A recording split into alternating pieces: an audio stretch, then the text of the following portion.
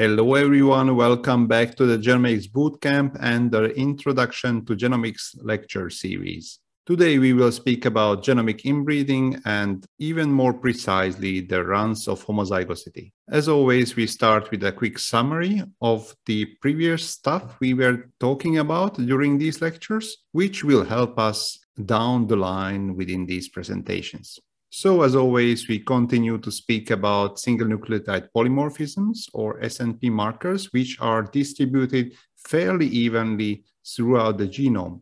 These SNPs are biallelic, which means that there are two alleles at each locus, and these alleles can come together in, well, three forms. That is the homozygous AA and the other homozygous BB, and then there could be heterozygous genotypes.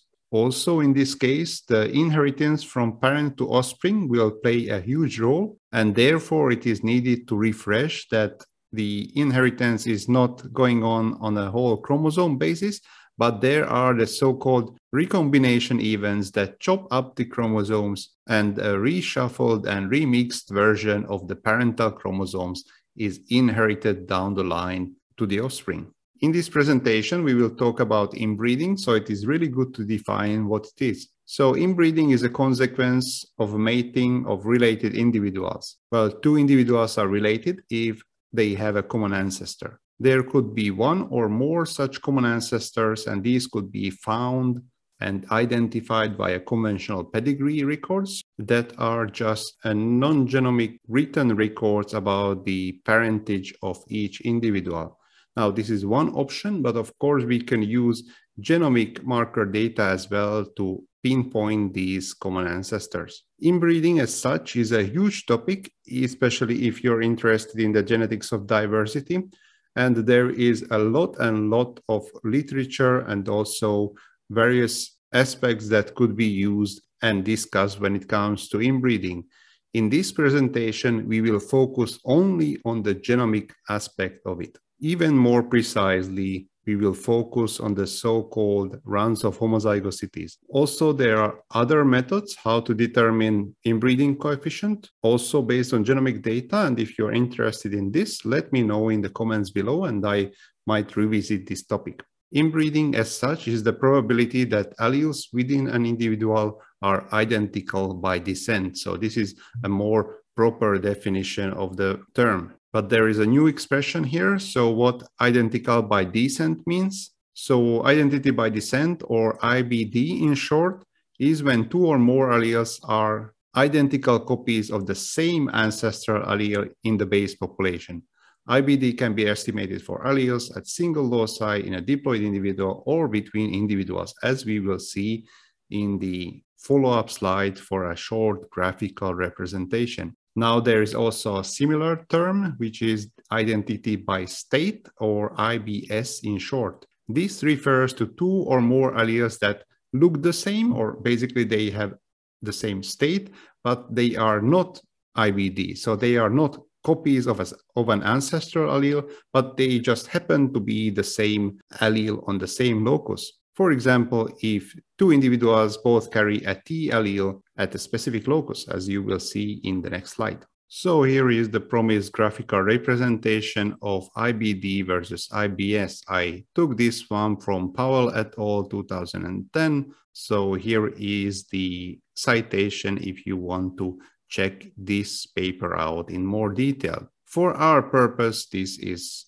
enough here. So basically, I just wanted to show again also on the graphic representation what IBD versus IBS means. The first note here that we need to take into consideration is the base population, which is this line here with the individuals B1, B2, B3, and B4. So this is the population that we are looking at as our basis. Before this, well, obviously there were other individuals as well, but we don't know about them, and this is the baseline which we use for our comparison for the alleles. Even before this base population, well, there was an ancestor, well, let's say that ancestral allele was a G here, but there was some kind of a mutation, so there is some kind of a variation within this population. So there at a certain locus, there is a G and a T allele. So we have our current population here with the individuals C1 to C5. Here you see that in the individuals C1, 2, and 3, this G allele is the exact copy of the G allele from B1. So these three are identical by descent. So this G, and this G is IBD. On the other hand, there are these T alleles here in the C4 and C5, but you see that these are not exact copies from the same individual at the base population. So that's why these, although they look the same, they are not IBD, but identical by state or IBS. So why is this relevant? Well, in the inbreeding calculations, we are actually looking at the alleles that, well, look the same and, well, they are in a homozygous state, but we are interested in the alleles that are IBD, which are exact copies of the ancestral alleles, or, well, better said, ancestral segments. Before we dive more into the genomic background of the inbreeding, I wanted to tell a few words about consequences of inbreeding. Again, there is a lot of literature about this, so this is just a really quick summary. So the inbreeding causes reduced genetic diversity. So it is increase in homozygosity and decline in heterozygosity by definition. And this actually lowers the possibilities of future adaptation. So here, the decline in heterozygosity is the main issue. Also, there are increased possibilities for inherited disorders to manifest. For example, if these disorders would be recessive alleles, then these recessive alleles in a heterozygous state doesn't cause any harm.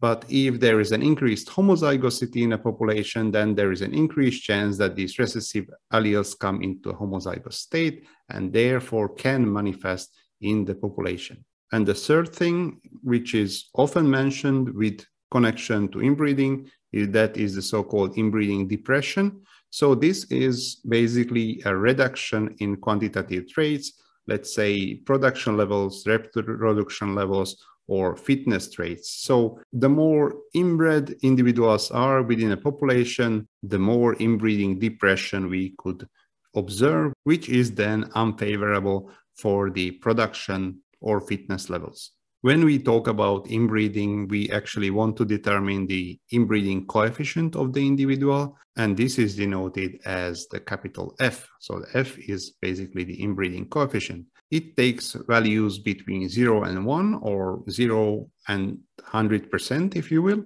in the representation we will be speaking about right now, because also there are a bunch of inbreeding coefficients and also different scales. But let's simplify for this particular presentation. We will be talking about an inbreeding coefficient, which if takes a value of 0, then this individual is not inbred, and if it takes a value of 1 or 100%, this individual would be fully inbred. So there would be absolutely no genetic variation within this genome, and all the nucleotides within the genome would be 100% homozygous. Now, in the real populations, we don't see a 0, and we certainly don't see a 1 or 100%, and, well, we see something in between. When we want to quantify inbreeding, so we could use the pedigree data. As I mentioned, these are the classical written records about the parents of the individual, and the parents also have their parents denoted somewhere, and this grandparental generation has the grandparental generation written down. And so with this book, we can actually find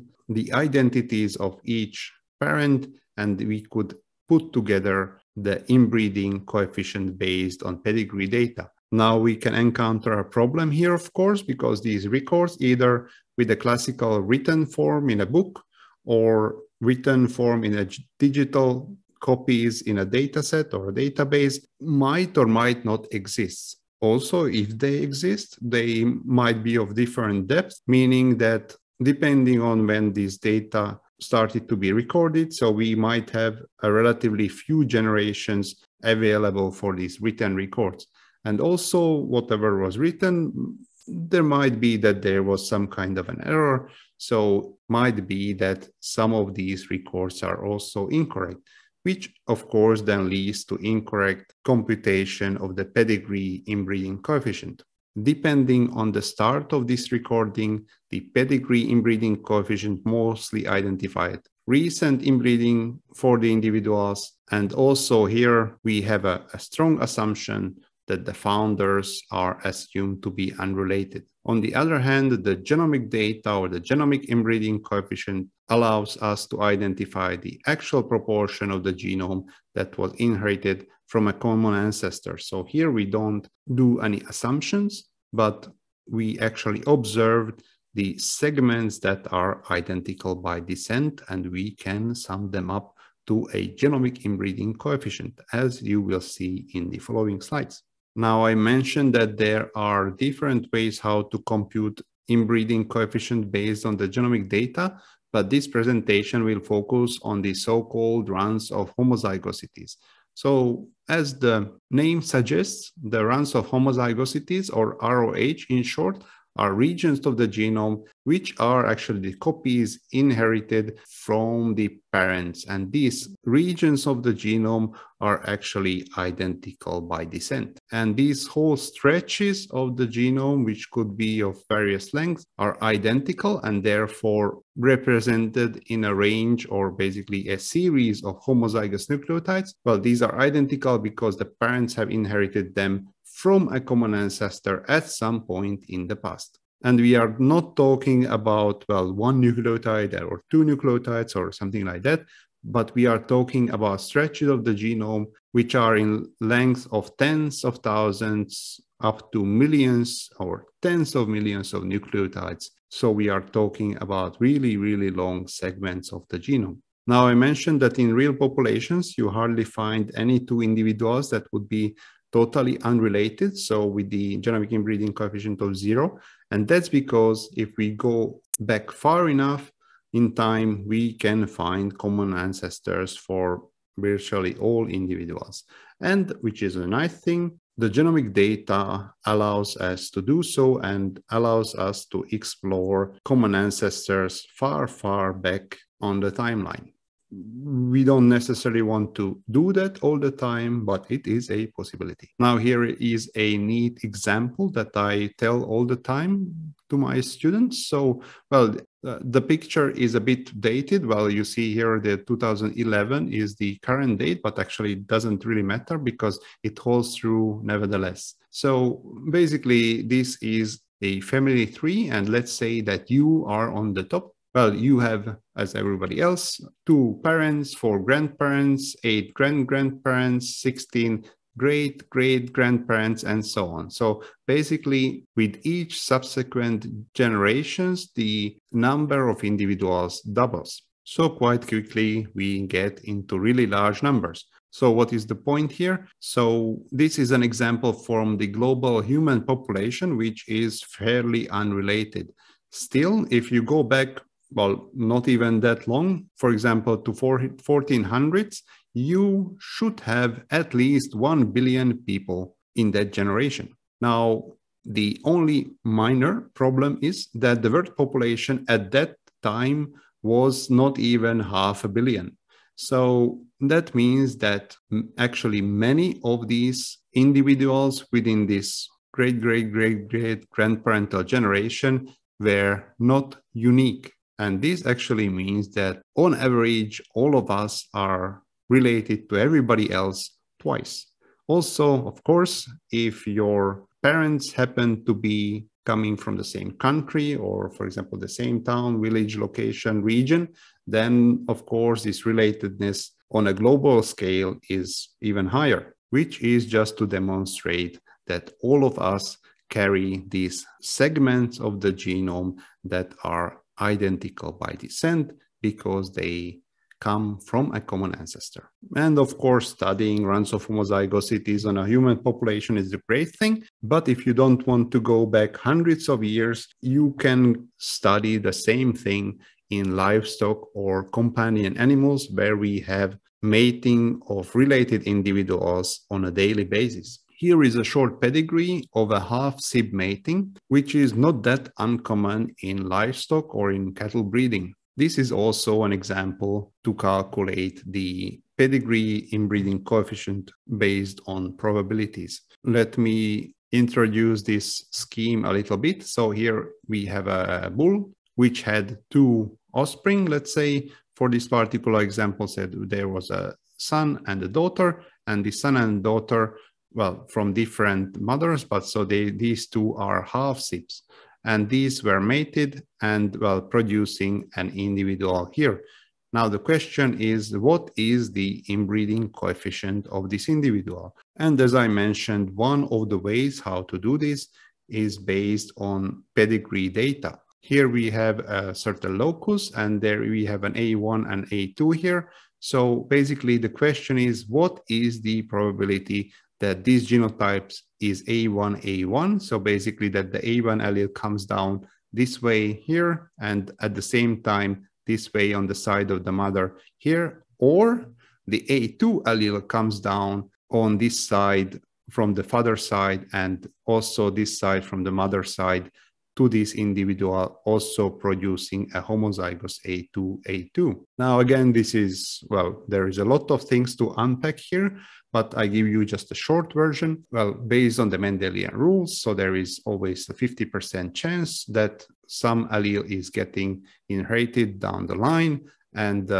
we can actually calculate this based on this particular pedigree. The inbreeding coefficient of this individual is 0.5 to the power of 3. That is 0.125 or 12.5%. So in other words, 12.5% of the genome of this individual is identical by descent. This was computed based on probabilities and, well, assuming each time the coefficient of 0.5.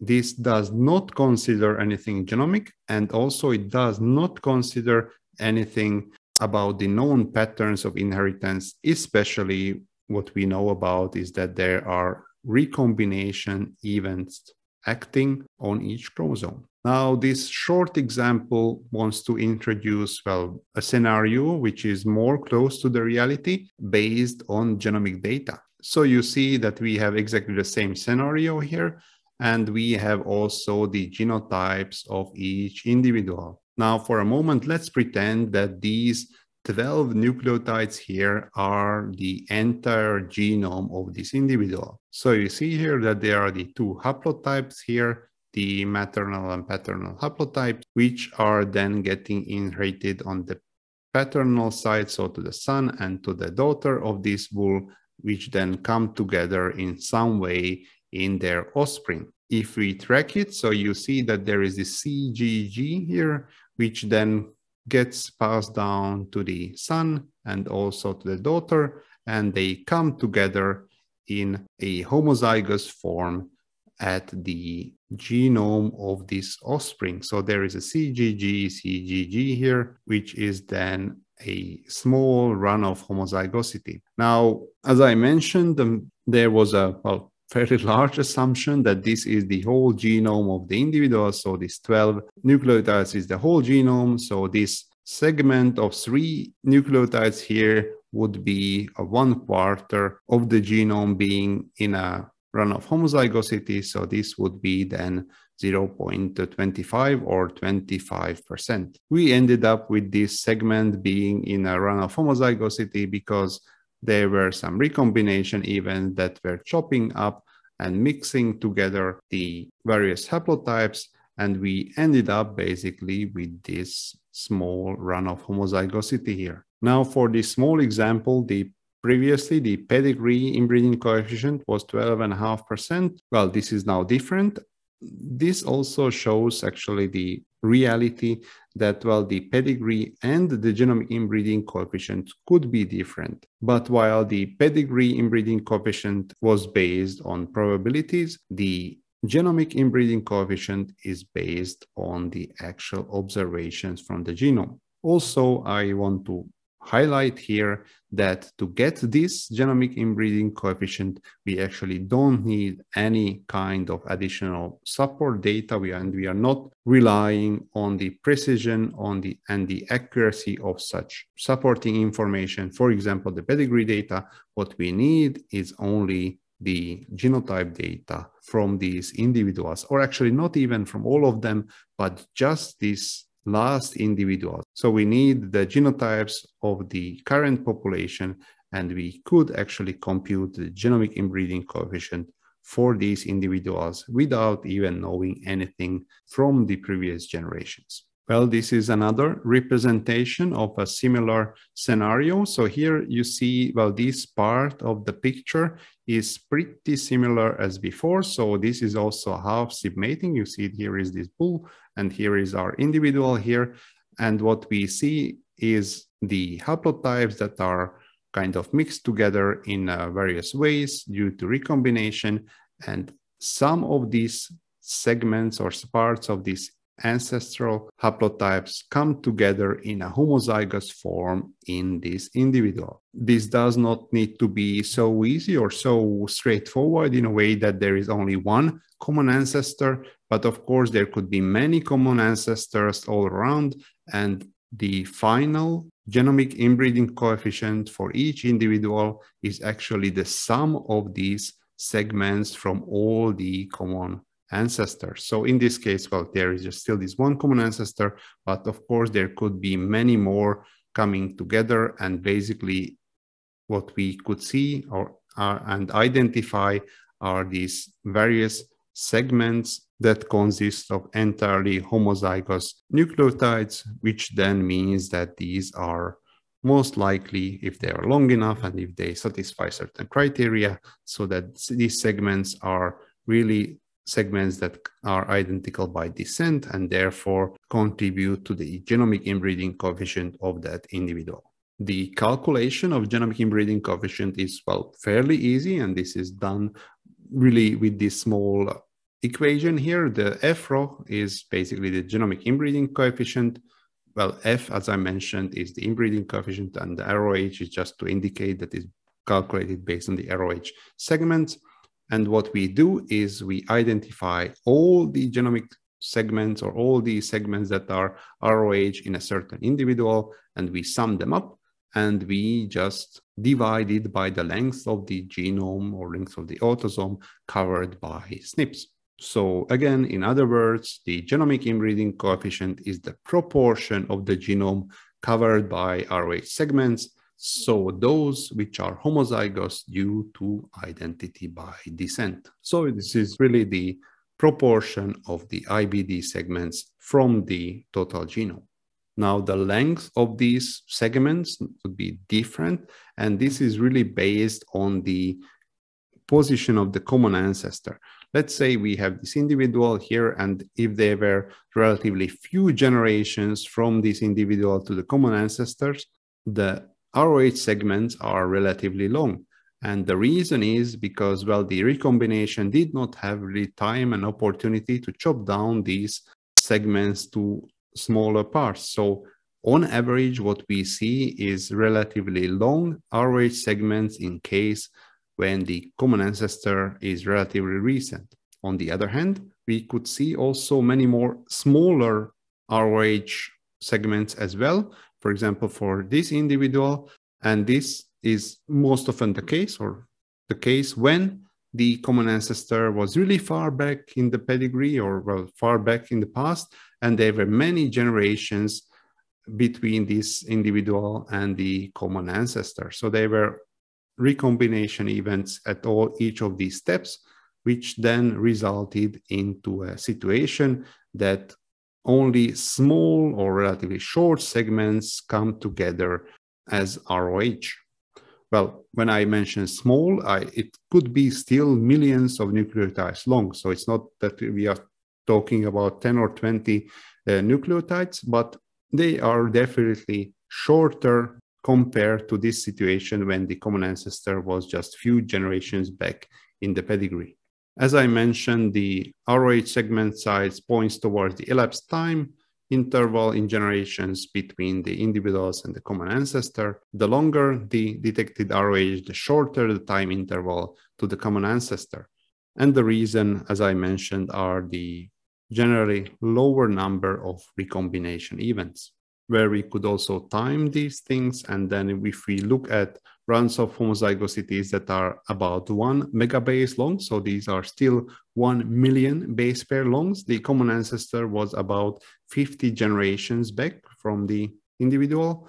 And if we look at long runs of homozygosities, for example, around 16 megabases, that is 16 million bases, the common ancestor was about 3 generations back. Of course, depending on the ROH segment, we can then time the common ancestors and we can ask or answer different research questions.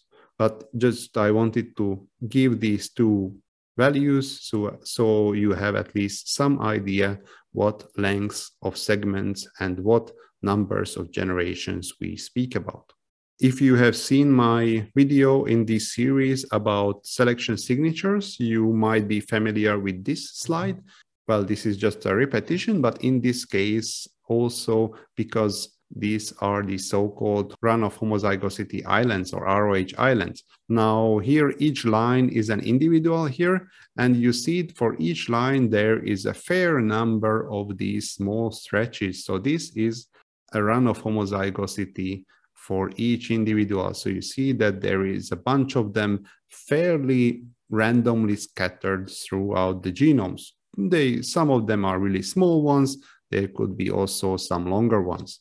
But sometimes in some places of the genome, it happens that the entire population tends to have a run of homozygosity more or less at the same segment, or actually not even more or less, but in the exactly same segment of the genome is homozygous.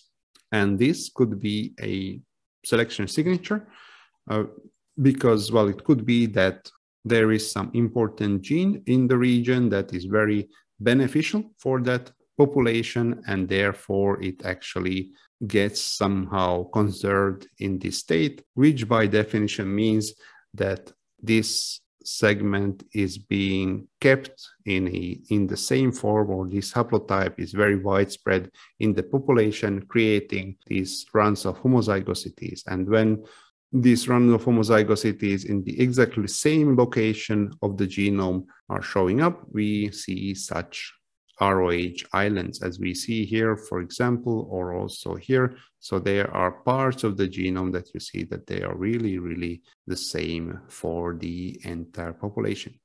Another interesting way how to use runs of homozygosities is related to the recessive disorders, as I mentioned. So this is from an older paper, Charlie et al. 2008, but it demonstrates really nicely how can we use also runs of homozygosities in tracking down inherited disorders, or especially the so-called Mendelian disorders. Now, these are the ones that I mentioned at the very beginning of the presentation that, well, there are some disorders that are influenced by recessive alleles. So if they are in heterozygous state, well, nothing happens. But if these two recessive alleles come together, then they cause a disorder. Now, because of this, and how generally the genomic segments are being inherited in the populations, then these recessive alleles are by definition in a run of homozygosity, also because the linkage disequilibrium is acting. And well, as we mentioned multiple times within this lecture series, that the nucleotides on the genome are not being inherited independently from each other, but in segments of various lengths that are held together by the linkage disequilibrium. Now, what we have here, or actually on this picture as well, is the following. So now we know that there is a recessive disorder in a population that manifests normally in some very unpleasant way. What we can do is genotype individuals. We genotype the cases. So these are the individuals that have the disorder. And we also genotype some other individuals from the same population, which are the so-called controls, when we are sure that these individuals are free of such disorder. Now, as I mentioned before, these recessive disorders must be, by definition, well, if they are Mendelian disorders, they must be in a run of homozygosity. So if we just really compare the genomes of controls and cases, the causal variance in the cases must be in a place where all of the cases are in a run of homozygosity. So here are, you see that these are in this with this darker color, and you see that there is a part here that overlaps for all cases, and at the same time, these regions are not in a run of homozygosity, or at least not homozygous for all the controls. So if you contrast these two, you can actually pinpoint the regions that are causing this particular disorder, as it was also described for this particular cattle population. So this is also a really neat way how to utilize the run of homozygosities. So we are already at the summary for this presentation for the runs of homozygosities. So we talked about inbreeding in general. So if the two parents are related through a one or more common ancestors, the offspring will be inbred. So this inbreeding could be expressed also, well, various ways, but we talked about the so-called run of homozygosities that are expressed via these homozygous segments that are of various lengths. The longer these ROH segments, the closer the common ancestor was in the pedigree. So basically, if we see very long ROH segments, then it was perhaps a few generations back, this common ancestor in the pedigree. And if we see some shorter segments, then these come probably from a common ancestor that is further back in the pedigree. Well, these run of homozygosities or ROH segments could be utilized various ways. The most obvious one or the most frequently used is to calculate the genomic inbreeding coefficient, but also it could be used to identify selection signatures with the so-called ROH islands, or even trying to find some Mendelian recessive disorders, as we have shown in the previous slide. So this was everything for today. If you like this presentation and this series, be sure to leave a like, leave a comment if you have any questions or just want to say hi. And also, well, in general, if you have any comment towards the videos on this channel. But for now, I thank you for your time and have a very nice day.